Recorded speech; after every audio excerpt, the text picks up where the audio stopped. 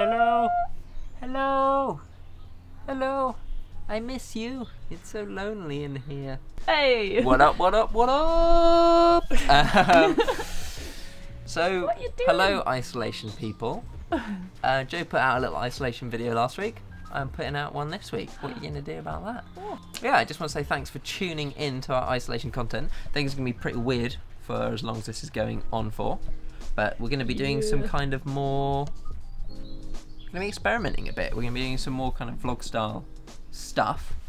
So if you're only interested in me breaking down these beautiful boards, I want you to basically, when you get bored of the beginning of this video, go to this timestamp here, and that's when I'm going to be giving down the download. If you're just keen to, you know, come on a little journey, come on a juicy little journey with me. It's definitely juicy. Then let's go.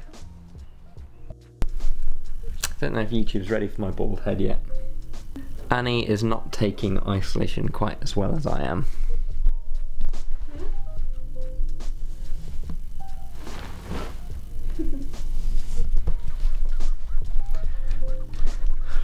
So this morning is an exciting day in the world of isolation, and that is because I have things, oh god, to take out of boxes. Welcome, by the way, to where I am now. This is what it looks like if I spin round. Here are some little bits I've been making here. Little holds for a future project there. And here, these arrived a couple of days ago, but I've been resisting opening them because, you know, oh, that's way too high. Because taking things out of boxes is what YouTubers do apparently, so I'm going to do that.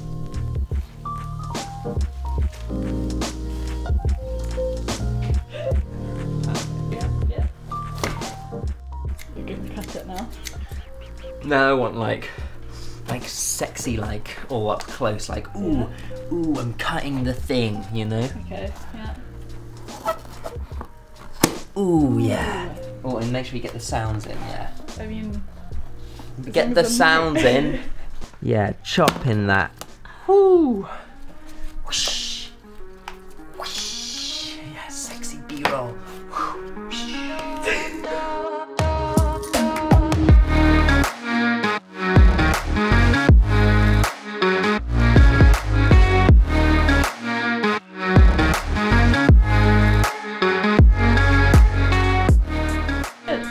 Gucci? Yeah. Alright. Definitely haven't opened this already in slow motion. Whoa. So they're supposed to, as you probably guessed from the name of the video, that they're only supposed to be sending me hangboards, but it looks like they've sent us some chalk, which is good because in isolation I'm starting to run low on this, surprisingly. What else have we got in here? Okay, we got some. Ooh. These have little sandy backs. I think, are these hand sanders? Sanders. They must be hand sanders. Beautiful. And then they've also sent us. It's like a sexy box. Look at this box. I have to say, the packaging experience. You know, now I'm an unboxing YouTuber. You know, I'm enjoying this. This is a very premium experience, and I also like that there is some plastic going on, but actually minimal on the plastic front. So kudos for that.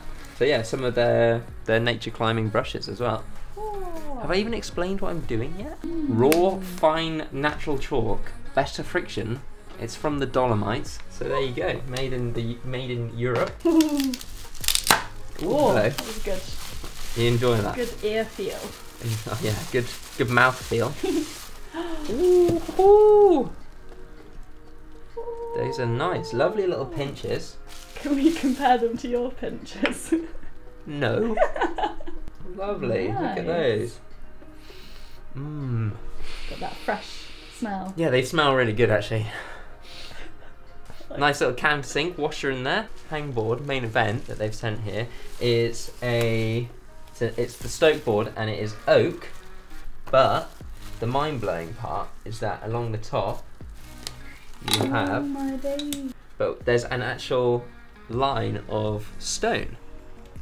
Oh.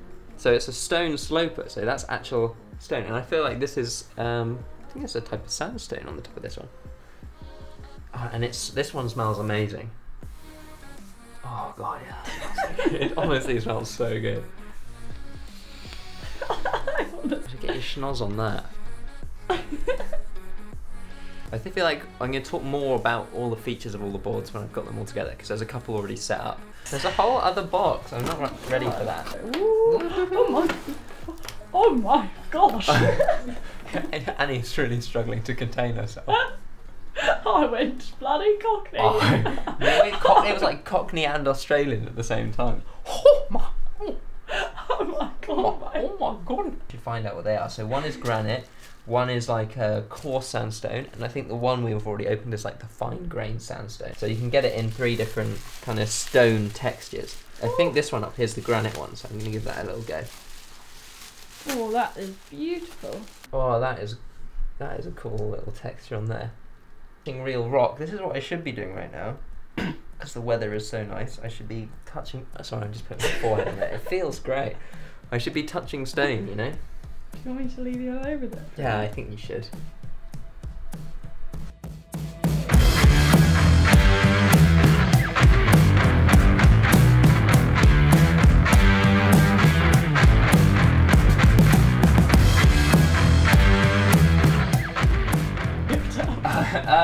In glorious slow motion.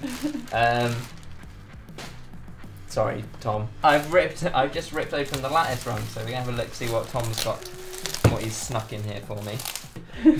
Just wrap it in layers of sellotape, and away you go.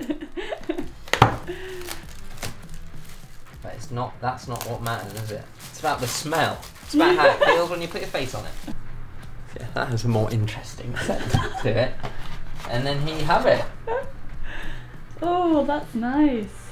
Yeah, the wood does smell quite nice though. It smells like a new climbing wall. And here's the Lattice Rung. Yes. Comfortable little 20mm edge there, and then you've got your nice big one really at the top. Nice big one.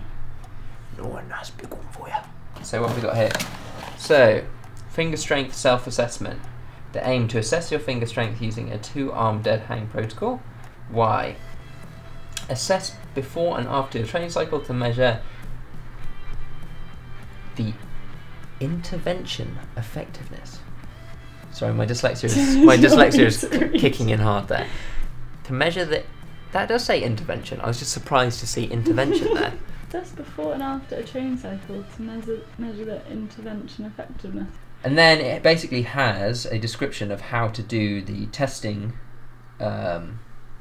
like to test your finger strength. And then on the other side, it has maximal finger strength training, aerobic capacity, and aerobic capacity, and also has some stuff about grip position. So that's actually instantly really come with some really useful information. So good job on that, Lattice.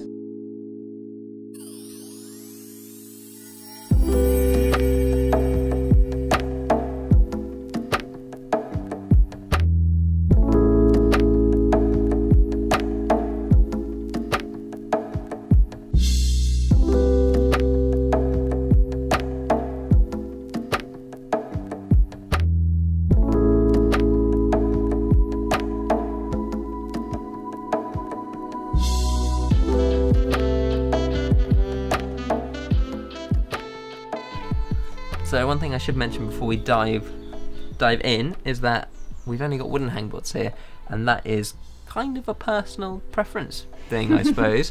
For me, wood is much easier to train on without making your skin hurt, and it's also harder to hold, and the objective of the exercise is to get stronger fingers. So if a board is assisting you with friction, then why do that when you can have a nice wooden one that has a nice fine texture on it, and it's going to be harder to hold. So it's been about a week or so since we shot that intro. I've now used all the boards. So yeah, now I'm going to talk about pros and cons of different boards. It's actually mostly just different pros, not so many cons. Yeah, and I'm going to do them in price order. But yeah, I'm going to start off with just some general be careful with that zoom, young lady. With some general thoughts about fingerboards. Yeah. And then I'm going to talk about each one individually and what's good about them. And then by the end of the video, you should know a little bit more about fingerboarding and also get yourself a quarantine hangboard. Yeah. Okay, so first off, if you are in lockdown and you don't have a hangboard, it's been 3 weeks already. What are you doing? All right? But don't worry, because we're going to be trapped indoors a lot longer. Yeah, basically, now is a great time to get strong fingers, and if you want to improve your climbing, fingerboarding is the best way to do it, probably. That's a pretty broad statement right there. Pretty big statement. It's a big statement. Big statement, but generalising, at least 80% of the people I see at the climbing wall would climb harder if they had stronger fingers. And that also includes me, probably, because I have really weak open hand strength. You've got to actually want to use it, okay? So it doesn't necessarily matter about any of the features of the board. As long as you want to use it, it's going to be better than a board you don't want to use. So that's another thing to keep in mind. Whichever one is, you know, catches your eye, might be the best one to go for. Yeah, no point having it over your door if you're not dangling. Exactly. Juicy dangler. If you're not a juicy dangler. It's also worth thinking, if you do hangboard regularly at the wall, what kind of hangboard workouts you like to do. And I'll talk about some boards are better for different kind of workouts, but do you like doing minimal edge work, or do you like doing weighted hangs? Do you like doing one hand hangs with weight taken off? Do you like doing repeaters or max hangs? Which one are you going to be doing more of? Some are better for different things, but I'll talk about those as we get there. The last thing is, what kind of setup do you have in your house? Can you actually put a hangboard, fix a hangboard to a wall? Are you going to need to? Are you the type of person who wants to modify a pull-up bar, or do you have a garden or a balcony where you can potentially hang a little portable one? So that takes us in to our little hangboard rundown that we've got on the go here. So I'm going to work my way from the cheapest to the most expensive, because I feel like that's probably the best way to do it. Let's start things off with the cheapest board. This is made by a friend of ours in Devon, and they've actually become, this was kind of a very early version, and since then they've actually become pretty popular right here. This is the Arete board. It is £25. £25, that's cheap. That's pretty cheap. It's pretty basic. So you have two 15mm slightly rounded edges and a central 20mm edge. I use this for warming up at the Crag, and I've also done a couple workouts on it recently. You can kind of warm up on the top of it like this, gripping it like that. The annoying thing is the rope does kind of get in the way, but the upside of this board is that it is tiny, it is dirt cheap, and all you need is a nice neighbour upstairs that will let you hang it off the bottom of their balcony, or a garden space with a beam, or even if you're a shorter human, you could just put it on your pull-up bar and hang off it like that. Now the downside to this board is a 15mm edge is not massive, so it is a tricky board to kind of like warm up on. And if you probably climb below, I'm going to throw just a ballpark number out there, below V5, you're going to struggle. I can just about. I can do it, but I can't hold it for a long time. So. Yeah, you're going to struggle doing a workout on these 15mm edges that isn't kind of feeling a bit maximal, and it's going to be a little bit trickier to warm up on as well. However, if you are able to put your feet on a chair, something like that, then you're still going to be able to use this quite nicely. So it is actually worth mentioning. This is how I warm up with it when I'm at the Crag and I can't find a tree. I put my foot through. I normally take this knot out, but I normally put my foot through like that. Kind of tuck my shoulders in so I'm not like bending my back too much. Nice straight back, and just pull against it. Yeah, and just doing this, I can get my fingers really nice and warm. You can also do it one hand like that, and like just pull against your own leg. If you don't have anywhere to put a hangboard, you could actually do probably a reasonable repeater session like this. So moving on, these are the Metolius. Are a split system, so you need to hang these up somewhere. But the nice thing about that is that you can move them as far apart as you want, I suppose, depending on where you where feels comfiest for your shoulders. You're not fixed into this kind of range.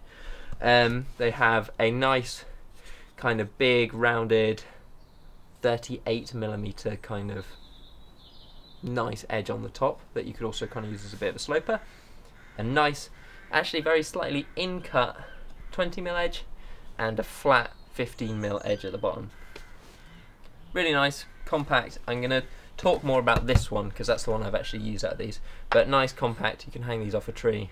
So the last thing that I've got here that is portable is the new Lattice pinch block. So this is different. It's very difficult to actually train pinch strength with just a hangboard. So it's, if pinching is one of your weaknesses, and it is mine, worth looking at getting something like a pinch block. What you will need, however, some weights. And Joe did a little video using this where he used like millions of water bottles and stuff. But yeah, this is effectively a lattice rung that's been sawn in half. It has, I think if you wanted to, you could probably do a one-arm hang workout on it as well, hanging that from the ceiling. Haven't used this so much yet, but thought it's worth a mention here. Pinch blocks are great, lots of different pinch blocks out there in the world. Sniff test, smells good. So I spoke about this one a little bit whilst unboxing it, that it came with like a little breakdown of how to do a hangboard session as well, which I really liked.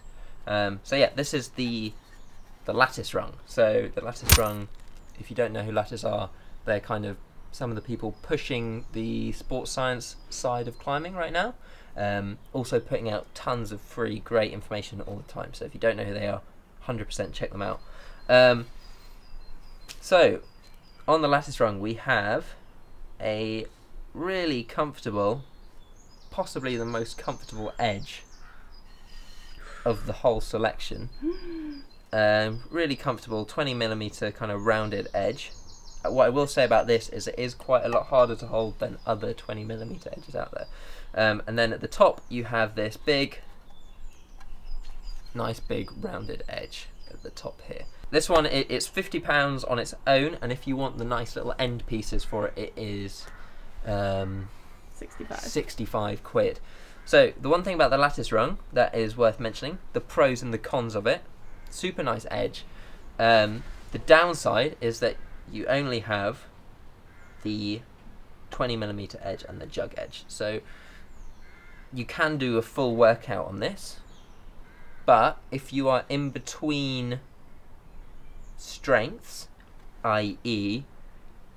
this is too easy to do a max hang workout, let's say, and this is too hard, or this is too easy to hang to do a maximum edge workout but too hard to hang one-handed, you're going to want some additional weights and a harness so you can put more weight on yourself, and or take weight off with one hand to get that kind of more maximal workout.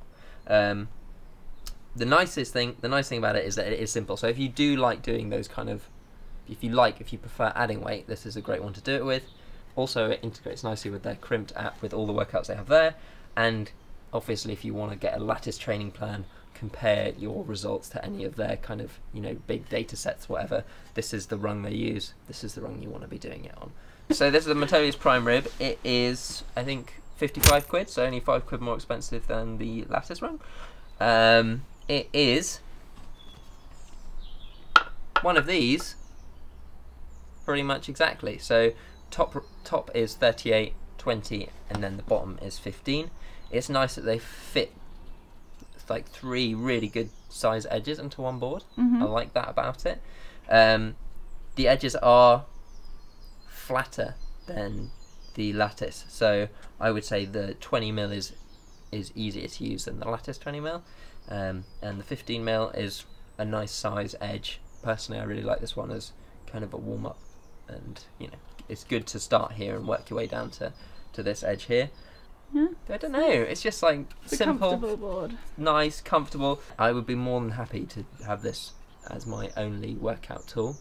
But yeah, again, you're going to need to start adding weight or altering things if 15mm is not quite small enough. Prime ribs. That's those prime ribs. So it wouldn't be a hangboard review video unless you talk about pretty much the industry standard. I would say. Big boys. Big boys. I feel like there's not a climbing wall in the country that doesn't have a Beastmaker 1000 and a Beastmaker 2000. This is my Beastmaker 2000 that I've had about a long time. Yellowed with age, that one. Yeah, it is really old, but didn't see that much use back in the day because I was a lazy little git and didn't use it. Beastmaker 1000, I think we'll start here. 80 bob for either of them, depending on which one you want. Something I really like about the Beastmaker 1000 is that it has pretty much proper jugs on top. So in my opinion, that makes it much better makes it really good for pull-ups, effectively, and warming up. So it makes it the rib and the lattice rung are quite good for pull-ups, but the jugs on the 1000, that's where it's at. If you want to be doing, if you don't have a pull-up bar and you want to be doing pull-ups, these are gonna be really nice and comfy. Now I have to try and remember what size all of these thousands of holds are, and I can't do it. So I think these bottom edges are a good. Right, I'm going to do a little compare here. Yep. Yeah, so these are 20. You've got some big flat half-hand edges here, and some smaller, let's say, I think there's about 15, maybe even slightly smaller, rounded 15mm edge, so it's going to feel a bit more like 13mm up at the top here. And then you have got lots of different pocket options, so deep pockets, 3-finger pockets, deep 3-finger pockets, big hold in the middle, and then also slopers across the top. Okay, so let's see the differences. The 2000 is kind of like the meaner brother of the 1000. So has, again, similar construction, kind of nice big edge, but not as forgiving as these. And then the bottom edges, which are actually probably some of my favourite hangboard edges of all time. These are, they feel slightly smaller than 15. Monos, deep monos. These 2-finger pockets that I don't think anyone can hold. No, people definitely can. Thin 2-finger pockets, deep 2-finger pockets, just 2-finger pockets and monos everywhere. And then you also have kind of legendary slopers on the top. I think the 30-degree sloper and the 40 degree, which is, I still can't hang these. It's really hard. They're really hard to hang. I just can I do it? Can I do it? So, something, I don't know, something they do really well is using them with the Beastmaker app for a repeater workout. So the Beastmaker app has a bunch of repeater workouts from, I think, 5C to 8A sport grades. And they basically take you on like a little tour of the whole board, where you'll be doing like a set of hangs here with 3 fingers, a set of hangs locked off, a set of hangs in pockets, on the slopers, whatever, and it gives you like a really intense burn. And I think last time I tried, I couldn't even do the 5C workout, like all the way through to the end, because my endurance is that bad. But if you want to be, basically, if you want to be training pockets or training route climbing, the app, it combined with one of these boards, is amazing. And I would actually, even though I bought this back in the day because I thought I was well hard, I would say in my opinion, yeah, I love the 1000. Yeah, back you up there, mate.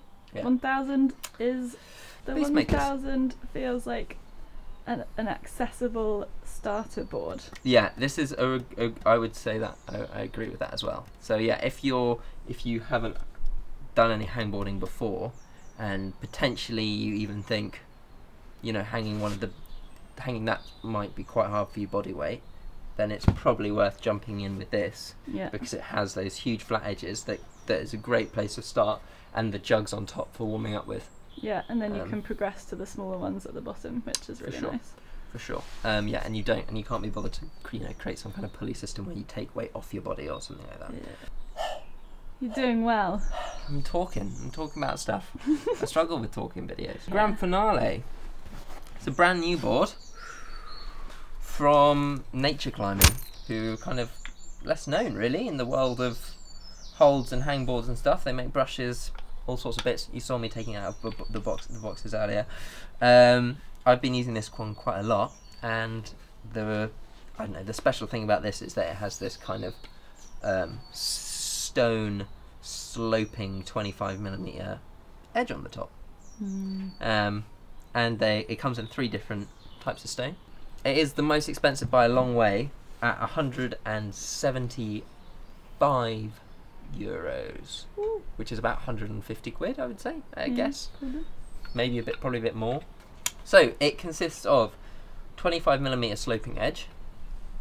The bottom rung is 25mm. Then you have a 15mm edge here, and it comes with these cool little 5mm inserts. So if you chuck one in there, you end up with a 10mm edge, and if you chuck one in this bottom edge down here, that gives you 20, and then if you chuck this up here, you end up with this sloping 5mm edge of doom, death and destruction. And yeah, that's just absolutely nails. I really enjoyed hanging on this board, not gonna lie. Annie, how have you found it? It's very sensual. It's just, I think it's obviously quite expensive, very expensive for a hangboard, considering a few of the other boards are like, what, 25 quid for the small one and like 50 quid. But if you're into aesthetics, it's really nice. It's definitely and well made. I don't know why more people aren't doing this, because yeah, for me it's great because it's like warm up, chuck one of these guys in, and then I can have a bit of a workout without needing to add weight on kind of a 10mm edge. Yeah, it's also solid oak, and the stone slope at the top is something I really like because it's just nice to hang on a bit of stone. So I didn't take these off because they live there, and that's where they live. So these are from our friend Silly Goat. Beastmaker also do some.